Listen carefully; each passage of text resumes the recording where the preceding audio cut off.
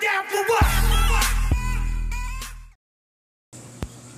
What's up, guys? Bringing you a little update here with the frag tank. Not going to make it long. Got this little pump in here for right now just to keep the water moving. Got the Aqua Clear 70 running with the established media, and I got a bag of carbon mixed with some GFO, not a whole lot of GFO. Got the light in. I actually went into, I was going to get the same Reef Breeders light that's on, well, you can't see it, but that's on the big tank. Then I saw this one by Mars Aqua. I'm not going to be able to see the tag. So I figured I'll give this one a shot. Why not? So I'm going to try that light there. It's got the same spectrums and everything as the Reef Breeders, so we'll see what's up. And I got a cranky kid in the background. I'm going to be moving that pump out. That's my salt mixing pump, but I just got it in here, like I said, to keep the water moving around. I'm going to be putting a WP10 either on this side or the other side or right in the middle of the back wall. I haven't decided yet. But I'm going to take the WP10 that's out of the big tank in this corner right here. This is the WP10 hitting the back of the tank to, God, I should have turned the lights on this tank. But that WP10 shoots the, goes down the back of my rock work in the big tank.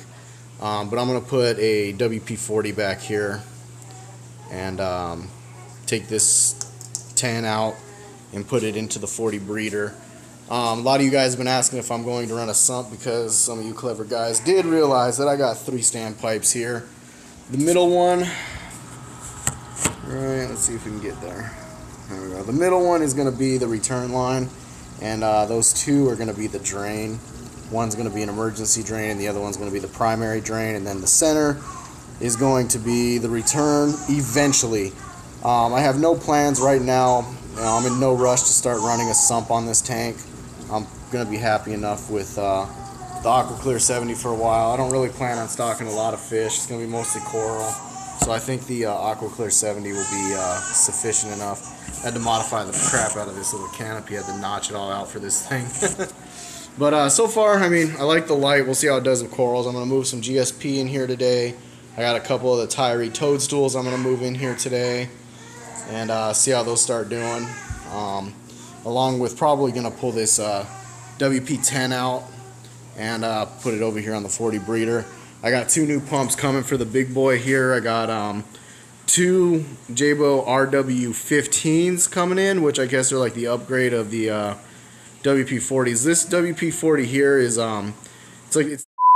this is my oldest WP40. This is the original version that Jabo came out with. I've had it for, I want to say, about 2 years now, and it's just making a loud noise now, kind of like what the old MPs do when they start getting worn out. They just kind of start going rah.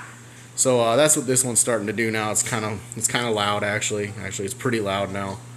Right now, it actually doesn't sound too bad, but if you just have it on just on the high mode, right now it's in wave mode, but when it's on high mode and it's just spinning, it's really loud. The other 2 are doing really good. I've had these ones for about a year. I don't even know why I'm trying to show you that because it's dark. I can see inside the tank just fine. You guys can't. But anyways, that's what's up with the frag tank.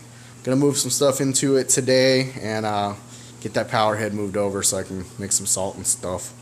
So yeah, I'll be bringing a review on the RW15s as well. I'm pretty excited for those. I hear they're supposed to be great. So alright guys, later.